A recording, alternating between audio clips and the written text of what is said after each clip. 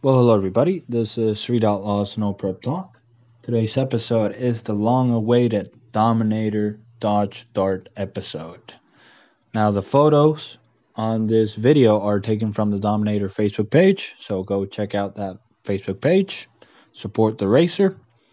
Please subscribe and comment, and stay tuned for a lot more content coming in the near future, all about the 405 show and No Prep Kings and all No Prep racing in general.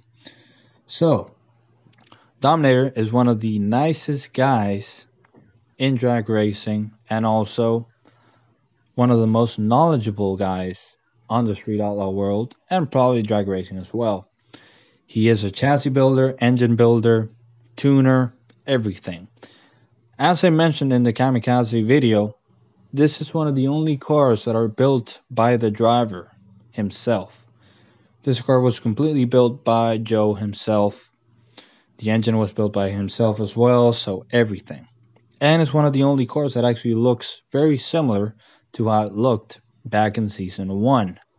A lot of the other cars have had huge upgrades, they look way different. Now this car looks very similar to how it looked back in 2013 in Season 1. Engine combination, as many Mopar fans, or fans of the Mopar community, know of, is a big block Chevy, 540 cubic inch, aluminum hip block, twin 98mm turbos. So it makes a lot of horsepower, but it's not a Hemi, and it's a Chevy on a Dodge, and a lot of people don't like that. Well, as of the end of last year, or the start of this year, Dominator spread the news he was getting a Noonan Hemi. Now, anybody in the drag racing community knows Noonan.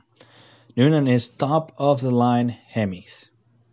They actually hold the fastest centrifugally supercharged door car record right now at 552 at 259, I believe. So they make huge power.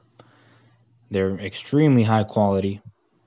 And Dominator is putting one of these motors in his car. I know this is not new news, but I really haven't talked about this. So, obviously the power capability is going to be a lot greater than the big block Chevy. Dominator claims he had 75 pounds of boost on the big block Chevy. And on that platform, at that boost level, if you slip on the tune-up a little bit, you're going to grenade the motor. Capability and the power on the Hemi is going to be way greater. It's also an all-billet motor, I believe. So it's going to lose some weight. And the car's going to be faster.